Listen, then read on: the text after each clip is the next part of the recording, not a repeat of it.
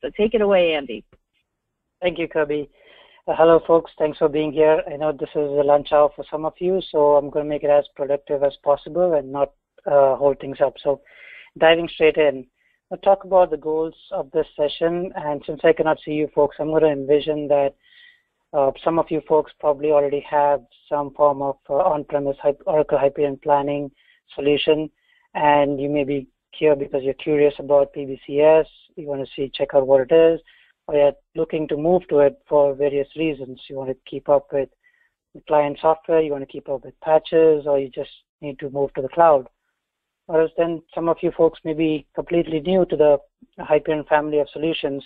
So you may be coming from a completely different budgeting forecasting solution.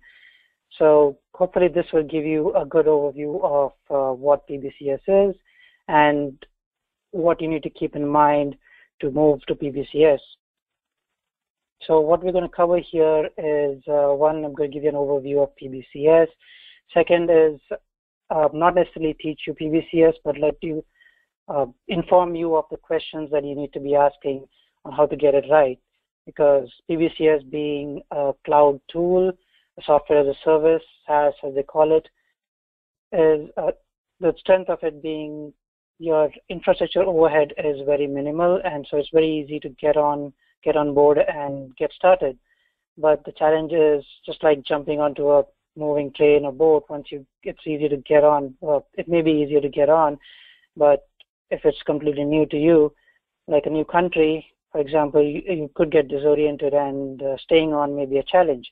So this will hopefully get you started, or rather give you the questions that you need to be asking before you move to PBCS so that you get it done right and move to your satisfaction. So the move to PBCS, as I said, is quick to get started. So it could be a 15-minute migration, or it could take 3 months to do it. But what takes that time, what decides that, is just how prepared you are and knowing what to expect. So the more prep work that you do, the less redo work or less adjustments you have to do later on, which usually take longer time. As they say in any software development, if you design it at the beginning, it's much easier than fixing it towards the end after, which is, let's face it, just band-aid code and usually leads to more bugs. So in this case, more redo work. So with that, I want to move to a quick overview of everything. So as you may know, now this is a slide from mid of last year. We're talking about, this is from Gartner, and I want to highlight Oracle's position, where Oracle is, or where Oracle Cloud is in the marketplace. Now that, if you look at the top right, yes, what that square looks like today may change a bit, but as you see, everyone in there are leaders, and Oracle is right there, right among the top. So, and that hasn't dropped. It's just been increasing. Oracle, this is again a slide from last year.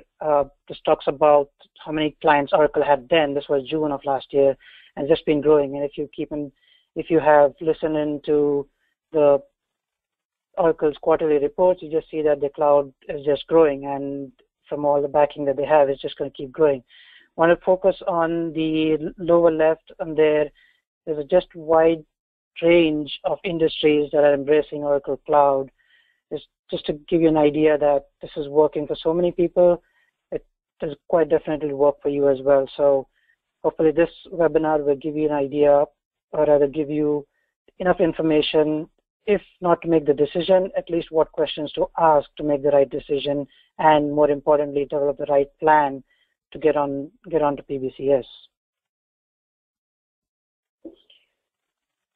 So as you may know, Oracle has a large product suite. Most of these products here are now have equivalent or replacement products in the cloud. Our focus today is at the bottom right, which is the planning and forecasting. This is where PBCS is. This is the area where PBCS focuses, and that's what we're going to be talking about today. So then, what is PBCS? It's, as Kirby mentioned, is Oracle Planning and Budgeting Cloud Service, and as the name